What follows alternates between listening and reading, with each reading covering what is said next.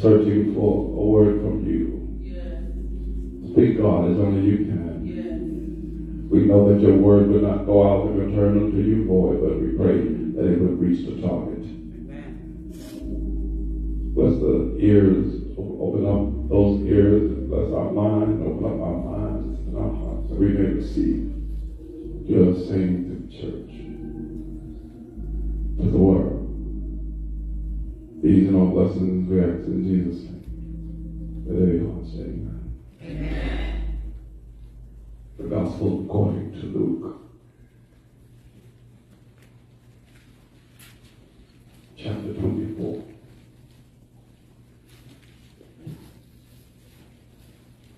The chapter 24 of the Gospel of Luke. Please stand when you have it.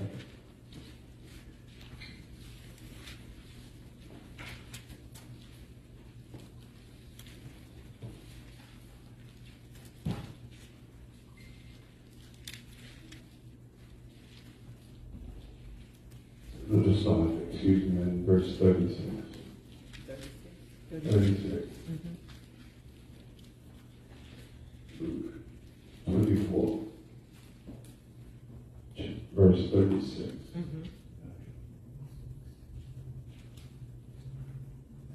And as they thus spake,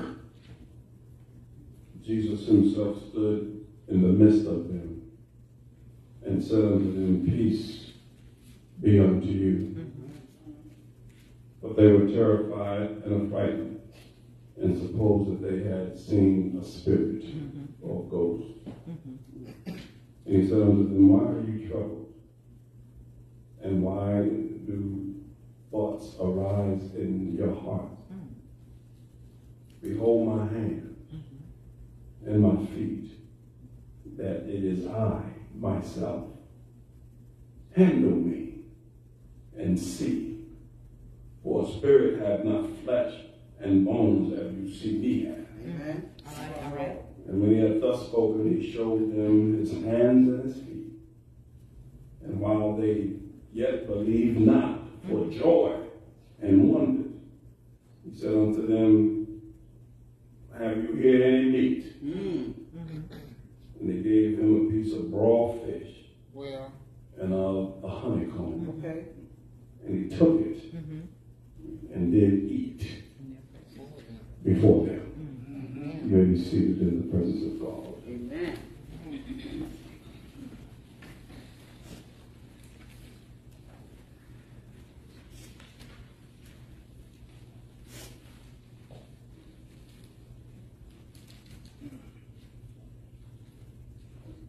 I'd like to speaking to your hearing this morning from the subject, something happened. Turn to your neighbor and say, neighbor, something happened.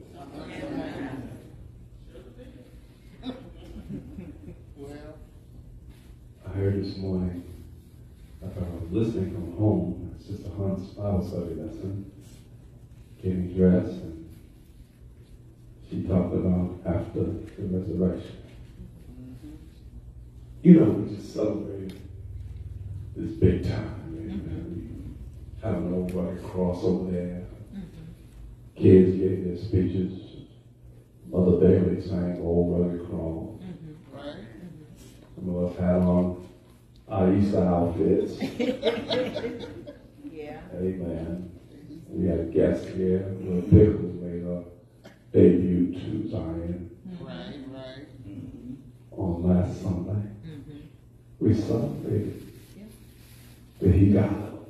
He did get up. He rose, didn't he? He got up. And because he lives, the song said all fear is gone.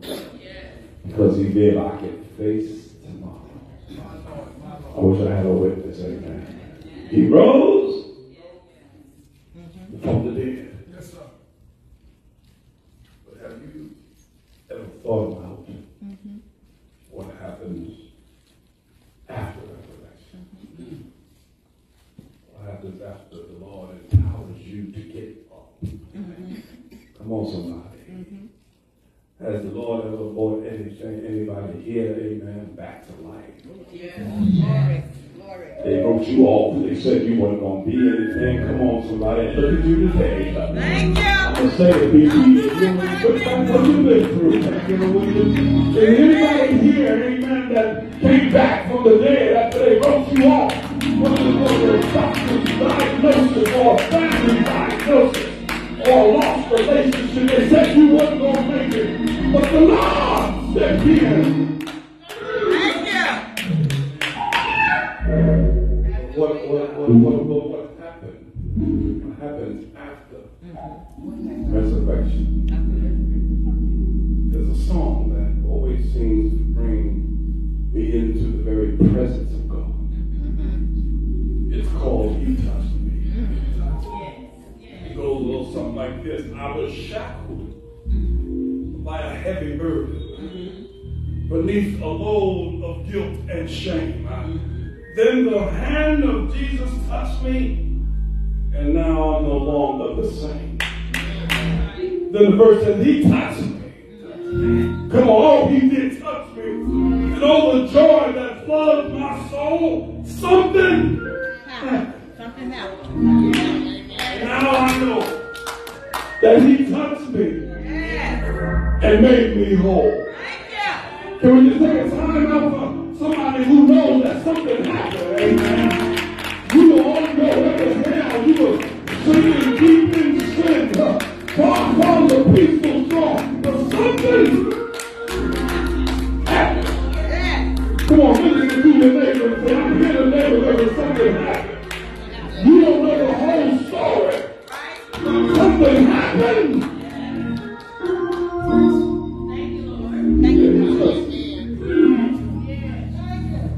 Thank you, God. Have you ever had a something happened experience? When you know that something happened and you know you're not the same? It usually starts with a series of events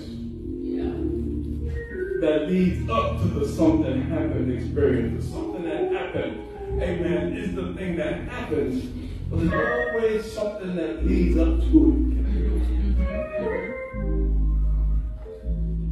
heard you in a minute here. I'm going to get there. Let me use a little runway now. Let's use a little runway. I'm going to get there. Something going to happen. The something that happened here, Sister Hunt, started with a life-changing walk on a road called Emmaus. It's right there in the same chapter, verse 13. All right. It says, now, I'm going to tell you this little scenario. Lead it up to the thing. He said, now, that same day, two of them will go into a village called Emmaus, about 7 miles from Jerusalem. Now, this is after the resurrection. Yes, sir. Some folks have claimed to have saw him. That's right. Well, not everybody did, amen. And so these two, amen, disciples, amen, they probably were excited about Jesus. They was excited, you know, Palm Sunday when they were laying palms and clothes out on the road and Jesus was coming in riding on a donkey according to prophecy. Come on, somebody. And the people were saying, Hosanna, Hosanna, glory to God in the high. They were praising God. Can I get a witness? And just 6 days later, the praises went from Hosanna to crucifying. But they thought, nah, Jesus ain't going to allow that, amen, because he got all power. Seen him raise Lazarus from the dead. I seen him raise Peter's mother-in-law from the dead. I seen him raise the widow's son at Nain from the dead. I seen him raise blind bodies back his eyesight. I seen him make a dumb man talk again. Come on, can I get a witness? I seen him stop that issue of blood. You can put that little issue right there. I know what it does for you. Can I get a witness? I know what it does for me. And I was excited about Jesus. He's worthy of all the praise. He's worthy of all the Hosanna. But just 6 days later, there he is, hanging on a cross, stretched wide and hung high. For me, he lived, and for me, he died. Can I get a witness? He died. Didn't he die? He died. They say to the moon refused to turn the blood and the sun refused to sign. He died. And after the Harper said he died. He did die. So these two disciples, they seen all of that. They seen that their spirits had gotten so high. And just 6 days later, you ever been through something like that? But I'm trying to tell you, it's a setup for the something happened experience. All right. Now, Minister Wells, they said it was, they were going to a village called Emmaus. Yes, sir. That's strange. You see, Emmaus is not on any Roman Greco maps from that day. It's like a village that does not exist. I'm trying to tell you, it seems not to exist anywhere in the time when Jesus walked this earth. There's maps that show, you know, the city that Paul talked about, you know, Colossus and Corinthia and all of that, amen. But there's nothing about Emmaus. Watch this. They were so despondent and so confused about what was happening that they were literally going nowhere. They were literally going to a place that does not exist. Amen. Did I preach the flag off the thing? Okay. Is it on the floor? Yes. Somebody pick it up. Amen. As he was talking. Amen. Somebody you gotta get low all the way to the floor. Hey. Come on, somebody. That's what the woman with the issue of blood had to do. She had to get low in order to touch the hem of his garment. That's right. They were talking with each other on this road to nowhere about everything that had happened. They talked and discussed these things with each other, and Jesus came up. Jesus came up, walking along with them. He asked them, why are you discussing together? What are you discussing together as you walk along? Isn't that just like Jesus? When you don't seem to be going anywhere, Jesus will walk right beside you. Can I get a witness? Because somebody said, as long as you're walking with Jesus, you ain't going not nowhere, amen, you're going somewhere. I wish I had a witness. Then they stood still. They just stopped. They looked at him and they said, man, You ain't got no cell phone. You don't have CNN, don't you watch? I'm going to say Fox. I don't want nobody. Amen. Don't you got MSNBC? Haven't you heard the news?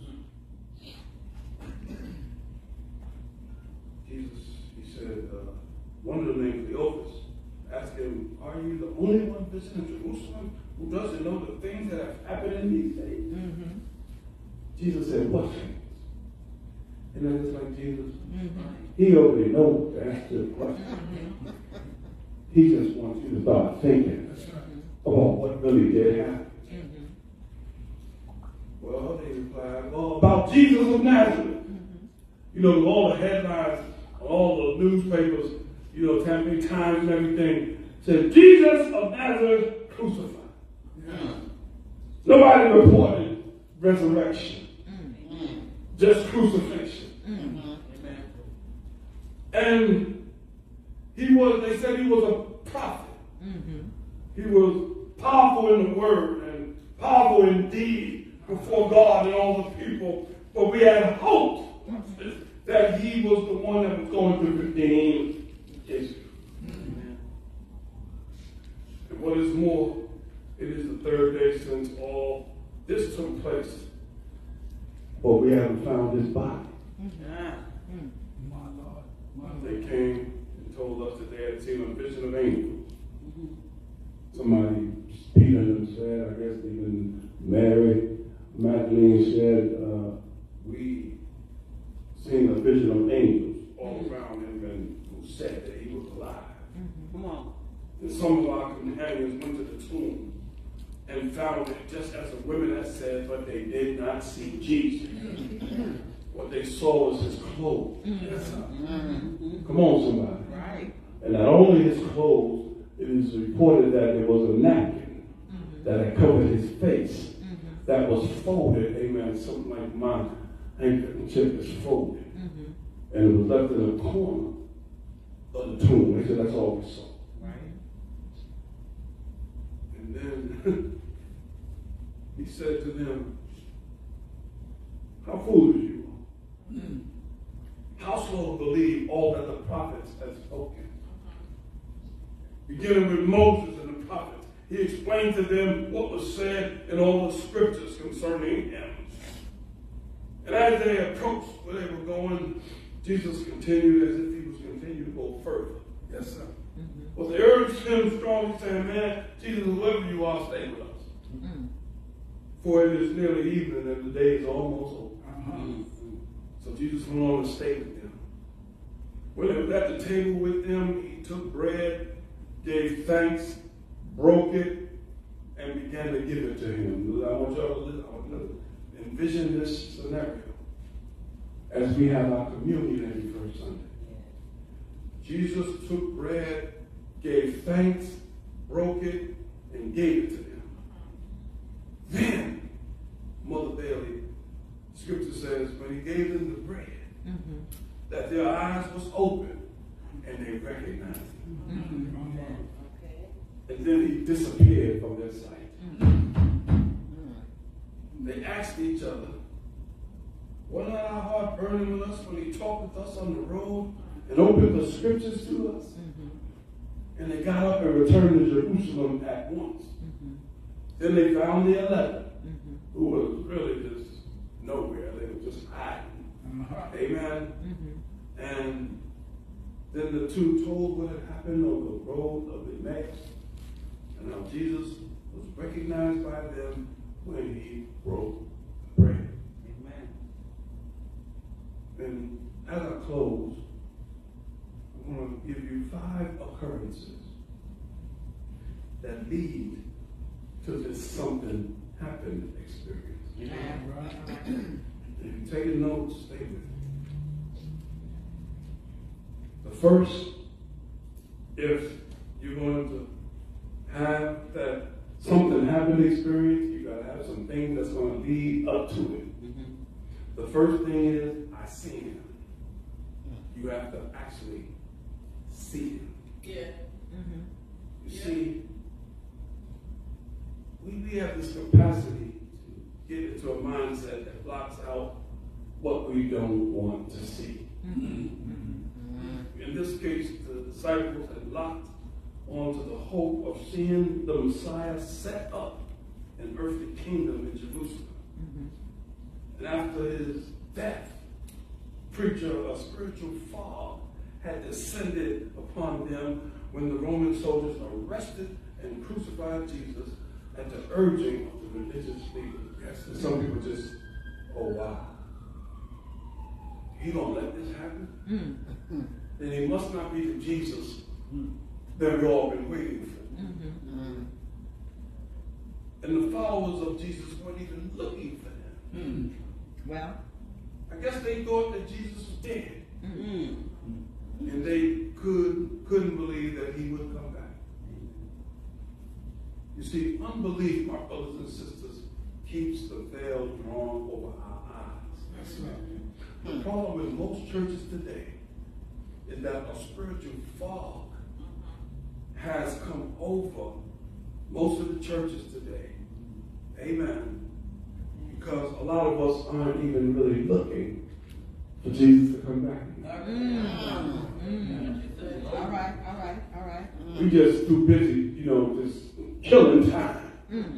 All right. With whatever going to happen. A lot of us live as though Jesus is not coming back. But the Bible said that he's coming back for a church without a spot or a wrinkle. He's going to come back for a church that's expecting Jesus to come back. And he's going to look for a church that serves a living God. Can I get a witness? He's here right now. Can I get a witness? He ain't over there. He's here. How do I know? He lives because he lives within me. Can I get a witness? Anybody here that know that Jesus is here right now? Come on, but you was here now, and he said he's going to be in the middle. Praise the Lord in some of these churches today.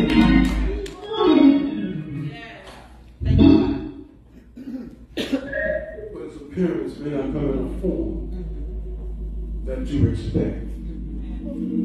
Faith is a thing that can open your eyes. Yes, sir. Yes. To a realm beyond your five senses. Yes. Help me, Lord. And in our text this morning, it takes us to a scene where we see confusion bordering on pandemonium. Peter gave a report. Man, I looked, you told me 11 or the 10, I looked into the tomb. He wasn't there. But I did see what I described to y'all earlier. I saw his clothes. And I saw that napkin. And a couple on the Emmaus Road, they was in the room too. They gave a report. They said, we sat down and broke bread with him. All right. But that wasn't enough, especially for doubting Thomas.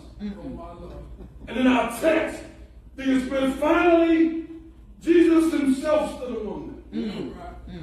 And said, peace be with you. You see, they were startled and frightened, thinking that they saw ghosts. They had nodded in seeming acceptance of Peter's report. They agreed and they listened to the couple on the Emmaus report.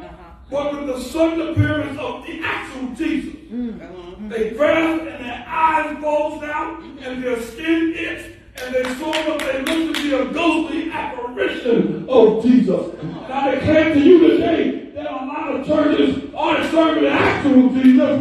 They're serving an apparition of Jesus. Come on, Jesus in the ATM machine. He ain't here to bless you, amen. He's here to save you. Does anybody here know that he saved my soul? He saved my soul. Anybody here, he saved my soul.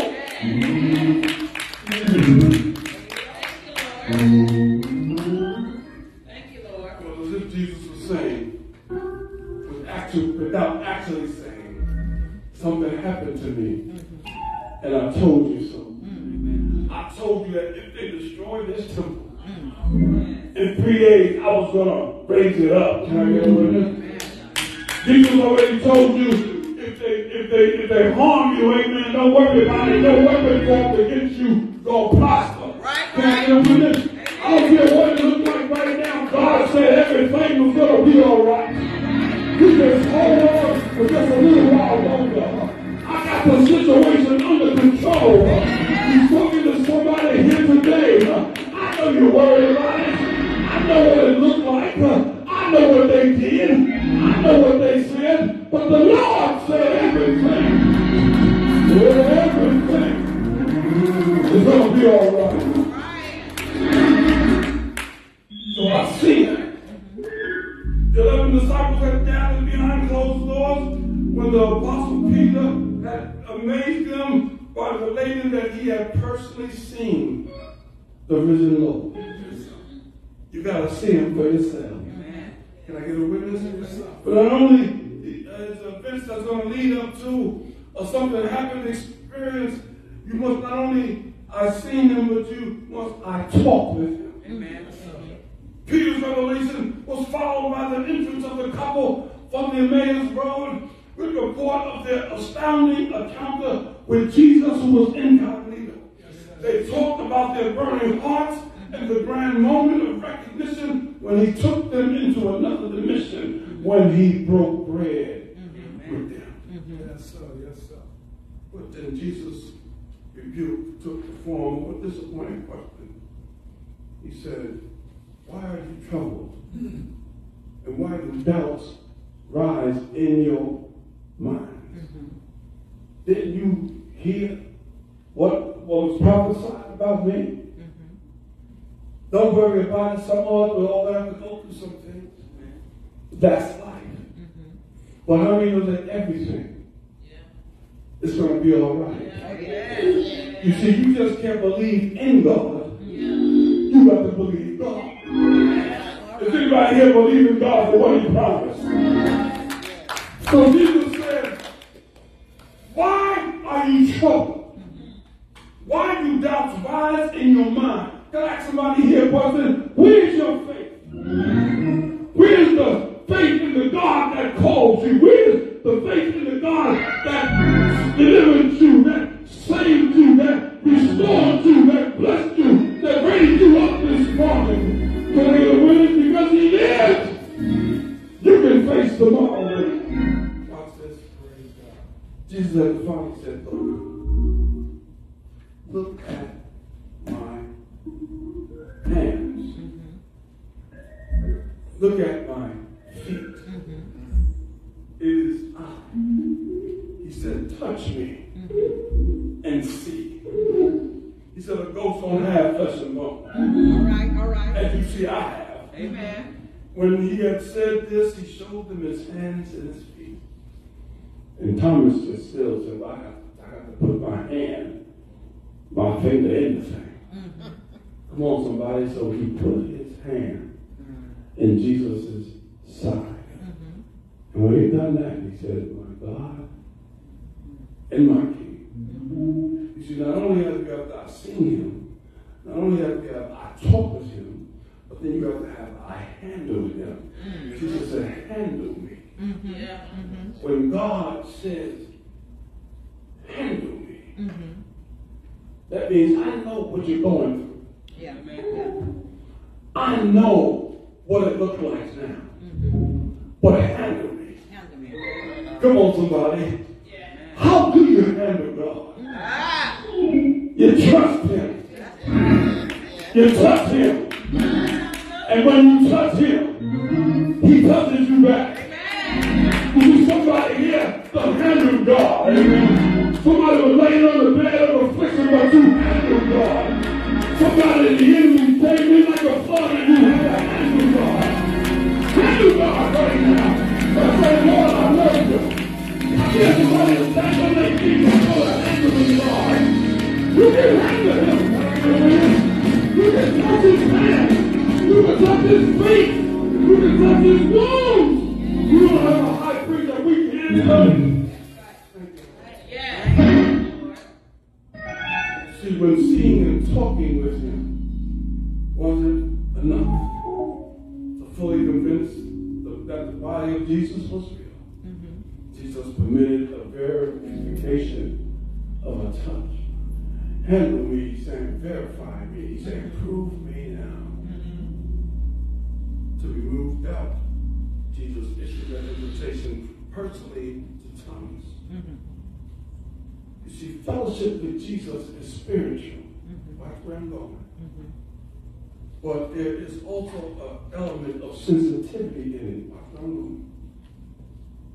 Feeling is not essential in fellowshipping with Jesus, but it is an enjoyable part of the faith. What are you talking about, preacher? Jesus felt the touch of faith on earth, and he also feels the touch of faith in heaven. Amen. What are you talking about, preacher? Feelings may be at the bottom of the order. They cannot be omitted. Amen. There is no totality in worship if feeling the Lord is not there. Wow. All right. The reason with a lot of us is that we don't feel the Lord. We don't handle him. We sit in our pews from a distance and we think God is somewhere over there. Yeah. Let me ask a strange question. Has Jesus ever sat next to anybody here, right there in those pews? And you felt him? Has Jesus ever came into your home and stood right next to you? Where you felt him? Has Jesus ever been riding with you in your vehicle? Thank you, Lord. Come on, somebody. You was just thinking about all your issues, and he just pulled right back in that passenger seat, and you felt him. Thank you, Lord. You see, these apostles' hearts were filled with disbelief. Thank you, Lord. But Jesus had to say, touch me. Handle me. I hear him, brother preacher, saying to the church today, Handle me. touch me. Touch me. And I don't know about anybody else, but when you handle Jesus, something happened. Oh, yes. Oh, yes. Back in the day, you know, we don't got smarter now. We have degrees. We got fancy vehicles. We got designer clothes. We got designer purses. We got designer shoe, red bottom. We got shoes.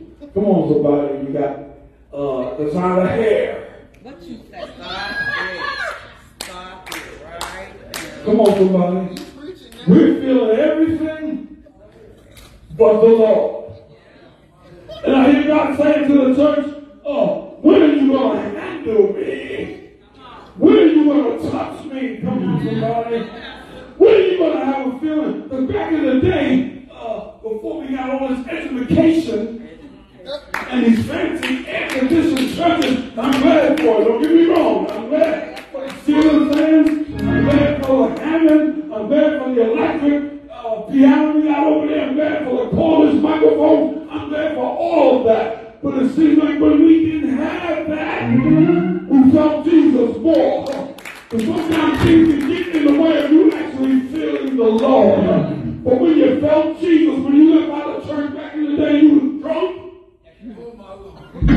Because you had a little taste of the Lord. Can I get a witness? I hear him say, handle me.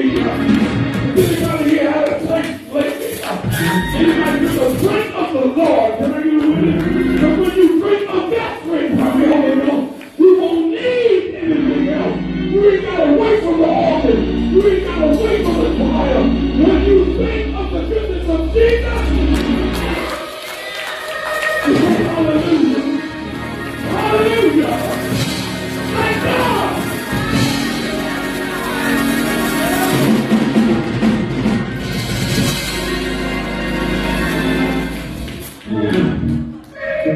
Then they seen him. They talked with him. They handled him. And they felt him. Can I get a witness? Amen. But finally, if you're going to have a something happen experience, the final thing is right there in the text. They fed him. Ah. Amen. When all of this was going on, Because Jesus said, even after the touching him, they still got so excited with joy that they didn't believe. It's right there. It's right there. Look at that verse. It's right there. It says in 41. 40 says, he had thus spoken, he showed them his hands and his feet. And 41 says, and while they yet believed not for joy and wondered, that's when he said unto them, you'll have you eat.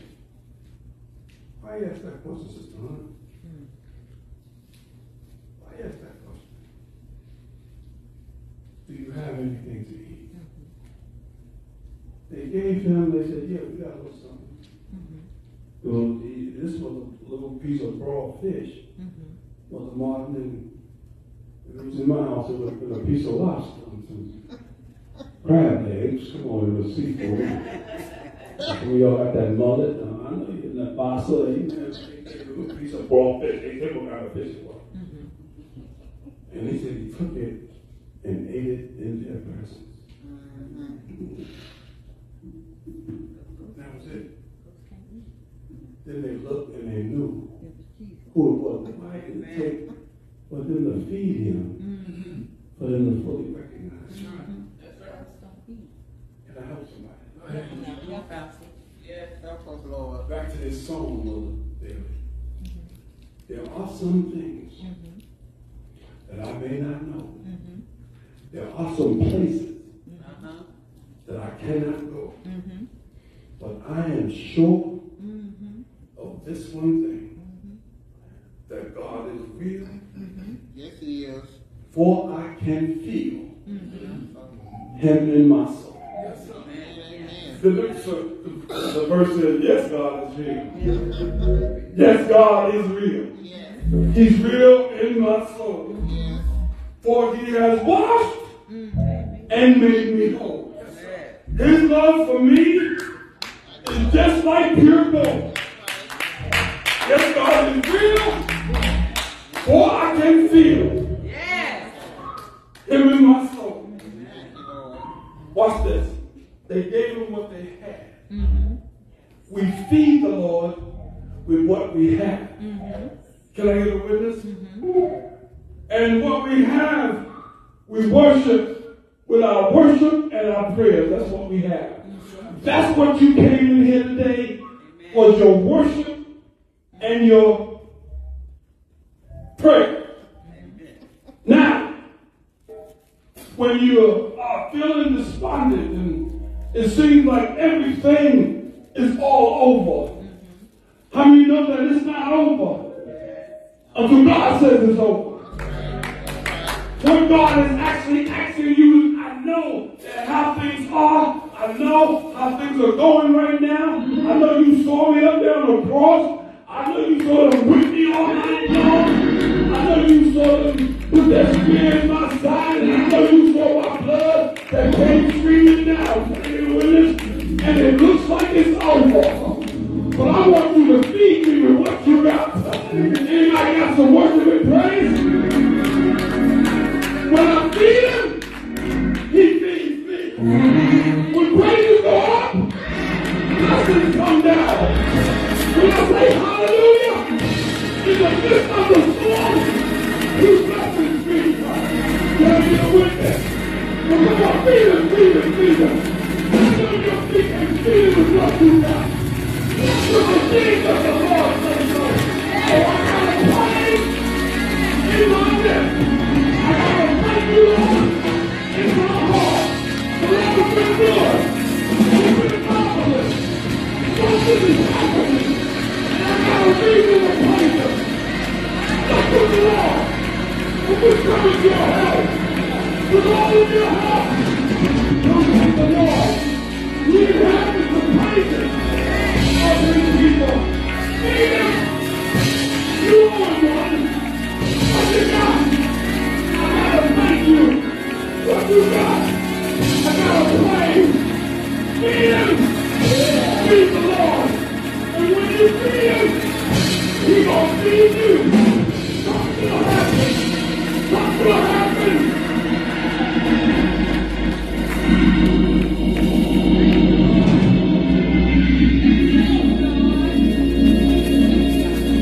can't touch him. I know who he is now. I can recognize him now. When I recognize him, I can love him. When I recognize him, it's because I've seen him. Anybody here seen him? I've talked with him. Anybody here talked with him? Yes. I've handled him. Anybody else handled him? I've felt him. Anybody here?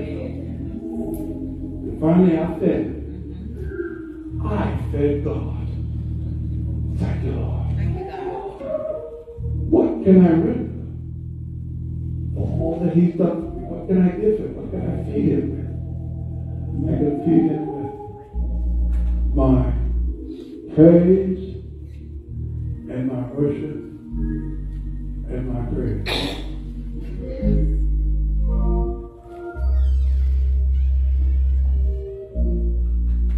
He touched me.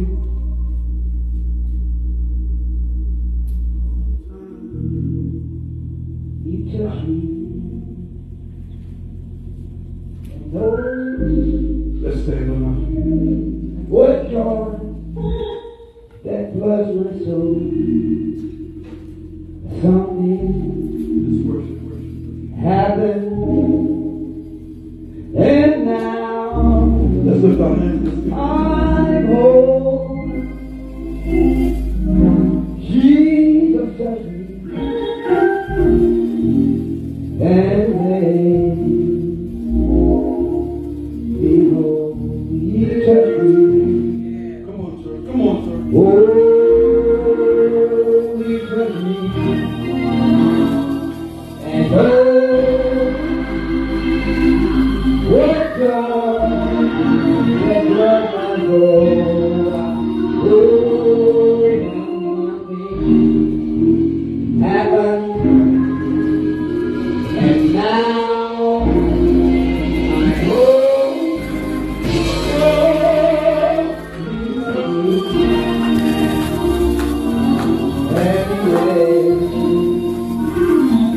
Come on, sir.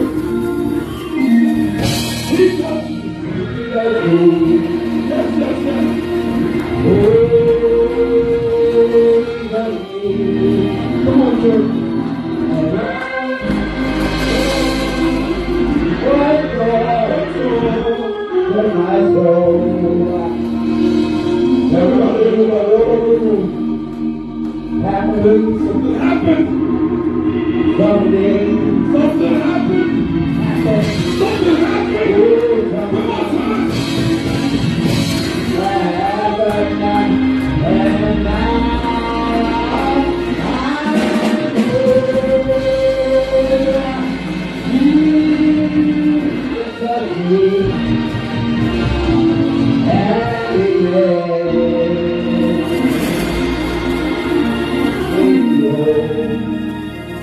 Come on, hallelujah.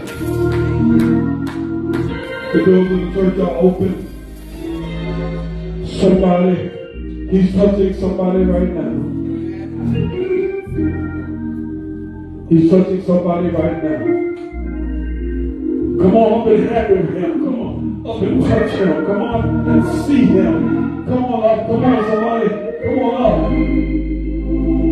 And talk to him. Come on up.